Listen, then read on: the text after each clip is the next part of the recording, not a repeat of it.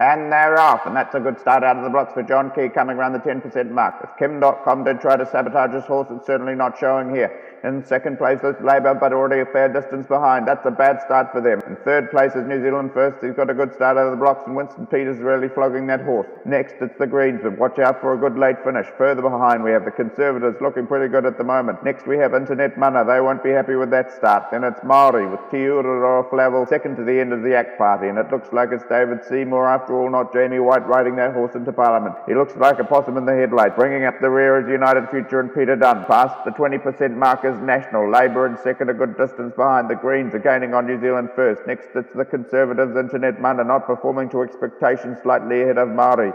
Then it's ACT and United Future. Past 30% now, and it's National all the way. Labour in a disappointing second. The Greens are making a move on New Zealand First and are getting the better of them. Next, it's the Conservatives. No change there, followed by Internet Mana, almost neck and neck with Maori now. Then it's ACT. And we have some astonishing news on ACT. It looks as though Jamie White is looking to use his philosophies for mind control, and it's controlling David Seymour by hypnosis. Last place still United Future, 40% of the track completed, and it's National, still well ahead of Labour. The Greens are gaining a bit of ground, then it's New Zealand First with Winston Peters. Colin Craig is trying to piggyback ride, but Winston's saying, I told you so. Then it's Internet Mana, and it's touch and go for them with Maori, ACT and United Future bringing up the rear, and Peter Dunn looks stoned.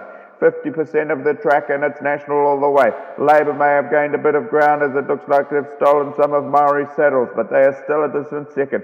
Then it's the Greens looking steady in third, New Zealand First, then the Conservatives. Colin Craig is flailing that horse like a mad dog. Next, it's Internet Mana, double horse, double jockey, but it's really looking touch and go whether they will make it. Low and steady ACT, but United Future is really having problems. It looks like the horse has eaten 1080 poison, and Peter Dunn's been smoking weed. 60% of the race, and no change to first. Second, well back and not making any ground is Labour. The Greens steady in third, then it's New Zealand First. This is surprising to see them doing this well. Colin Craig's horse looks like it's going to quit on him, and he's straddling it very strangely. Then it's Maori, who look like they've got the edge on Internet Mana. Their double horse is falling apart now, and Kim.com might be to blame. Then it's ACT and United Future not making any ground. 70% gone, and it's still National. Labour looks well defeated in second. The Greens aren't performing up to expectations either. Then it's Winston Peters and New Zealand First laughing off the Conservatives and shrugging off the press gallery. Colin Craig has fallen off his horse now. He's trying to get back on, but it looks like he might not get over the line. Then it's Maori looking steady. Internet Mana is in all sorts of trouble. Honi Harawira is struggling to stay on his horse, and Laila Hare is holding on for dear life. Their hopes are dwindling by the second. Next, it's ACT, who seems to have lassoed himself onto the National horse in first position. Peter Dunn is also looking for a piggyback the rest of the way. 80% now, and National are even extending their lead. Labour looks done and dusted in second, and David Cunliffe looks resigned. The Greens are in third still, with Russell Norman and Maturia Ture having run a good honest race. Next, it's Winston Peters, who is streaks ahead of where he should be. Just goes to show why the experience can get you over the line. Colin Craig is really beating his horse hard, and it looks to be bleeding. Internet Mana have knocked into each other, and both Laila Hare and Honi Harawira are holding on for dear life. Maori is still steady, then ACT and United Future with a rope around National. Is that even legal? 90% gone, and it's National all the way. Labour making no ground, and neither are the Greens. Then it's New Zealand First still doing unexpectedly well. Behind him, Colin Craig has beaten his horse to death, and that looks like disqualification for him. Next, it's Maori still looking steady, but not where they have been in previous race meets. And the Internet horse and the Mana horse have knocked into each other, and Laila Hare and Honi Harawira have both fallen off. They are looking at disqualification too. Bringing up the rear is ACT and United Future, who seem to be coattailing on National. Coming up to the finish line, it's National all the way. National, taking out first. John Key has ridden a fantastic race, and he looks buggered and covered in dirt.